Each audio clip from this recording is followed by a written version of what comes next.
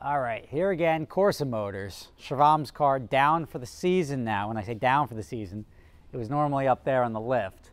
Now it's down on the ground so we can drive it. Supra ran out of gas because we've been pulling in and out, but now it is fueled up, ready to go. And today we're going to look at this over here. This is the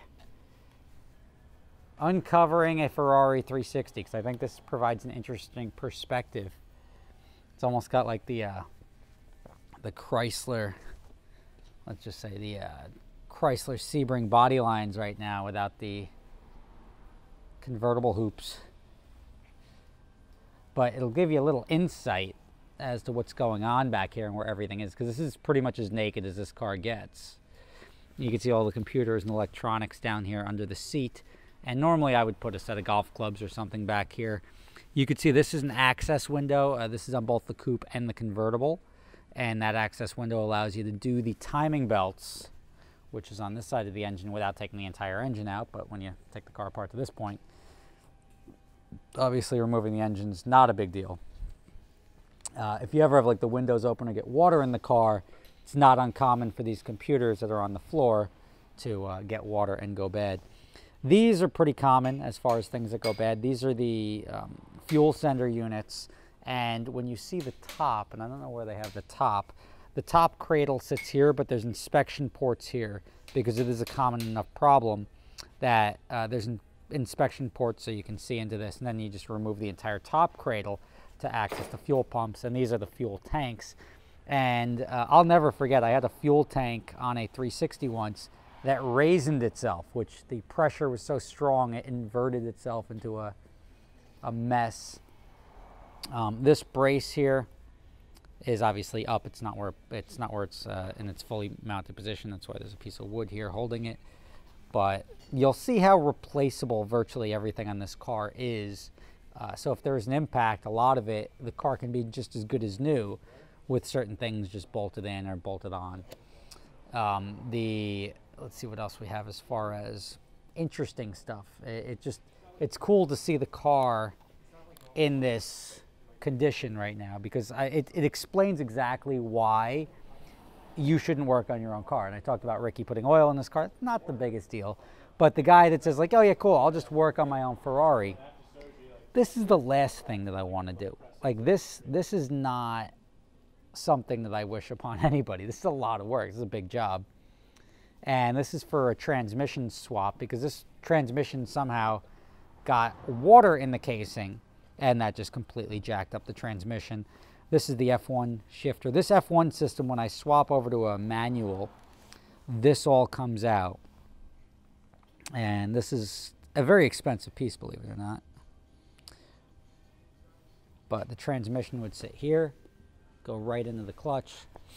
This is the transmission mount that tends to go bad from time to time. It's a fairly common thing. The engine mounts obviously are underneath the engine.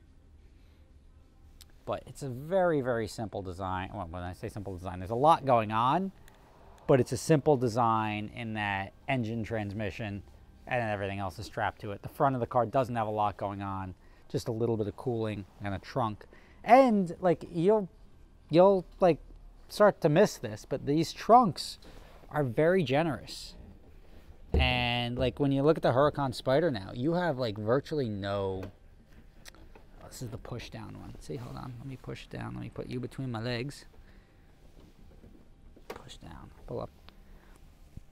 I mean, you could fit a lot of stuff in here. This is definitely like a full-size Lambo tire can go right in this trunk. And I when I travel with my wife, we've got the weekend bags, we've got 2 weekend bags, we've got a backpack, we can get the golf clubs in the car. So it is a pretty functional car.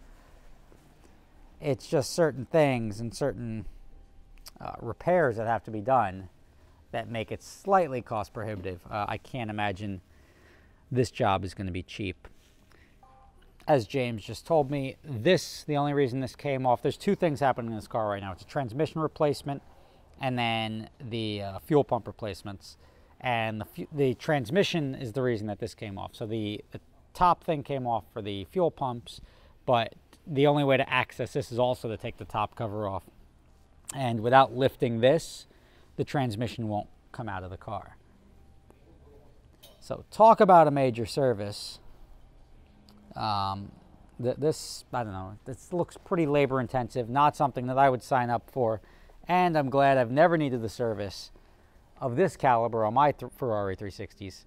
But you know what? Sometimes it happens. And this is what I tell people.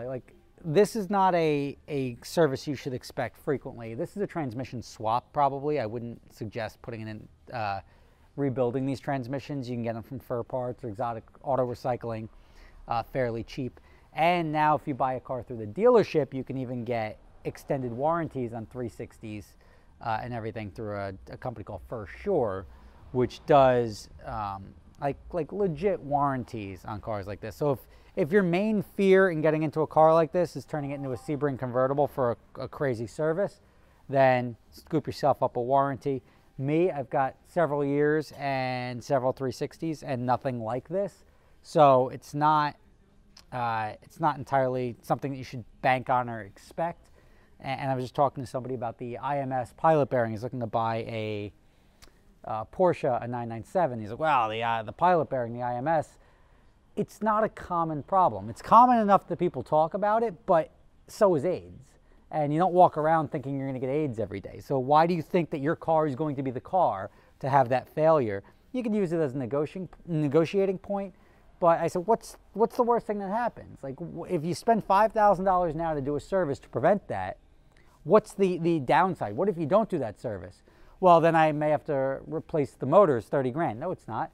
Well, yeah, to rebuild the motors, 5.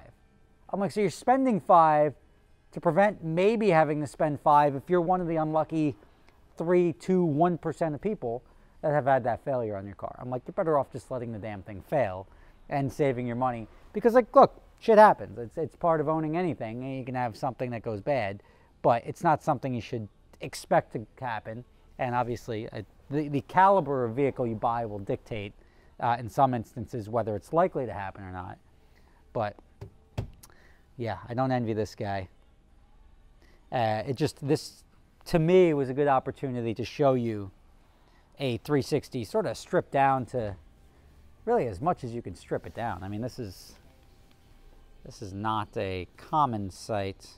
I mean, I guess it is in the service arena, but it's not a common sight to see a Ferrari completely rooflineless. So, again, if you want to see what breaks and when it breaks and how it breaks, I'll bring it to you. If you guys find these interesting, great. I'm a guy that finds how stuff works, and I'm intrigued by things that are taken apart, and that's why I make these videos. So I hope you enjoyed. See you tomorrow. For those of you not familiar with my other company, I started a company called Adventure Drives, which combines driving and bucket list travel. It's a lot of fun. Our next trip, we're off to Europe in July.